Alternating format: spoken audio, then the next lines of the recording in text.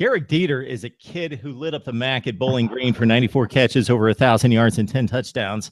It's always interesting to see what a player is capable of doing at that level and then transitioning to one of the Big Five conferences. So we know that on occasion that a guy like Dieter can line up against the Tennessee and be very effective. He's going to have to do it now week to week to week in the SEC, but it's at a position where it's not physically demanding from the standpoint you're going to get beat up and have to withstand the grind in the SEC from that standpoint. And it sounds like a lot of people are mighty impressed with what they've seen from this kid. Gehrig Dieter has come in, Mark. The transition has been seamlessly great for him. He's come in. Darius Stewart, Robert Foster, Calvin Ridley, a lot of these guys have really welcomed him in.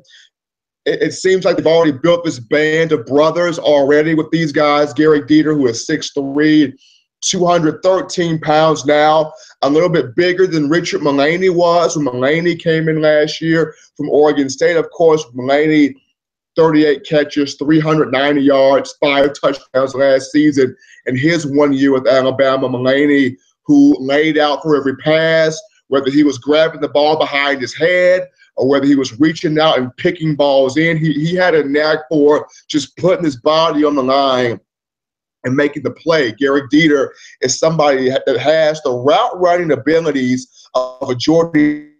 Watch it. He's got the hands of an Odell Beckham Jr. to snatch the ball in. And with him playing in that slot role, he's going to get an opportunity to really go one-on-one with some linebackers, go one-on-one with some safeties, and really get on top of a lot of these guys. Saban used the word very productive when it comes down to Gehrig Dieter. He's done that in camp. He's in love with the strength and conditioning program. He's already built the bond with the players. And, of course, on tomorrow, this upcoming Saturday, Alabama has its first fall scrimmage of fall camp. So we'll get to see more of what Gehrig Dieter can do as he gets into more of a scrimmage situation going up against the likes of the defensive backs that were named earlier. Stephen M. Smith from Touchdown Alabama joining us. Also catch his new show, The Way It Is, Monday through Friday, 6 to 8 Central Time. That's on Tide 102.9. If you're out of the area, you can download the PUP app.